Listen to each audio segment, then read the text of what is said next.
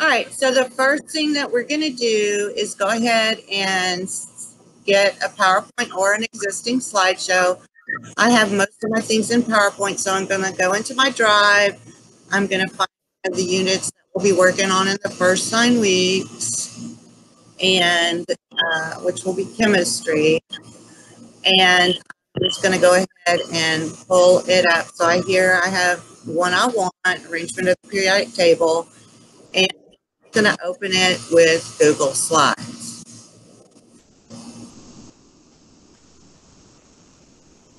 So okay, so it's open with Google Slides, but if you notice at the top, it still says .pptx. So that means it's still saved as a PowerPoint. So if you notice on the toolbar, it doesn't give you any add-ons.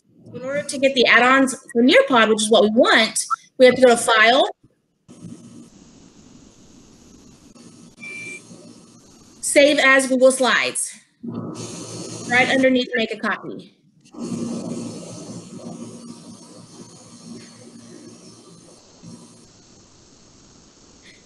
And now if you see on the toolbar, you have add-ons. Okay, and that's exactly what we're going to do now. We're going to go ahead and click on add-ons, and we're going to add on Nearpod. So we open Nearpod, and on the right side, you'll see a little Nearpod window open up.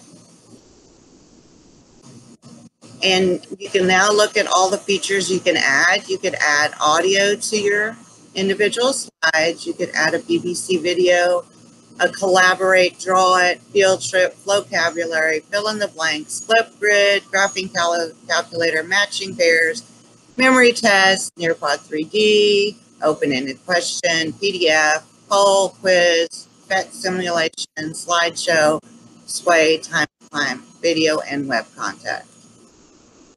That's just a little overview of what options you would have to integrate here with your Nearpod.